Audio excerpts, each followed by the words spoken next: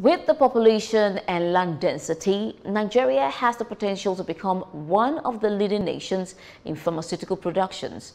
Now, this is the position of female experts in the pharmaceutical industry who gathered to examine possibilities in the industry. Our correspondent Wilson Omoniye reports.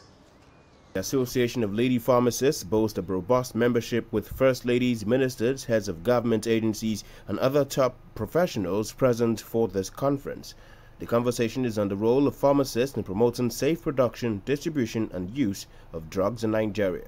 To ensure the safety, efficacy, and quality of drugs available in our country, to promote the rational use of drugs in the country, in ensuring access to safe, effective, and quality-assured medicines, a comprehensive approach is required across the pharmaceutical value chain. Speakers note the revenue medical tourism can bring for any society, as they recommend policy and strategy changes that must be adopted by pharmacists and governments towards this end. The most important part of the entire value chain is one person called the patient. And as long as every decision that we make, or don't make, is in the best interest of the patient, then we will be in a good stead. So we need to be able to incentivize the healthcare investment space.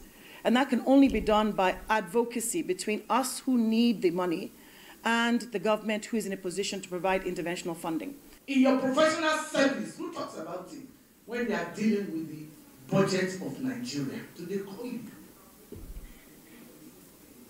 Do they see you as a major partner to promoting the economy of this country? Responding to claims of lopsided enforcement of regulations by some pharmacists present, the DG NAFDAC, Professor Adeyeye, notes that only when the big players in the industry comply with basic ethical standards can it be possible to keep pharmaceutical distributors in line. We regulate a lot of the former, but we have to start from somewhere.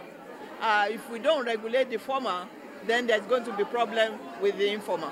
The government is working on it every day through the coordinated wholesale network, where we will not have the informal sectors again. They will be in like a drug mall, drug market mall, so to say.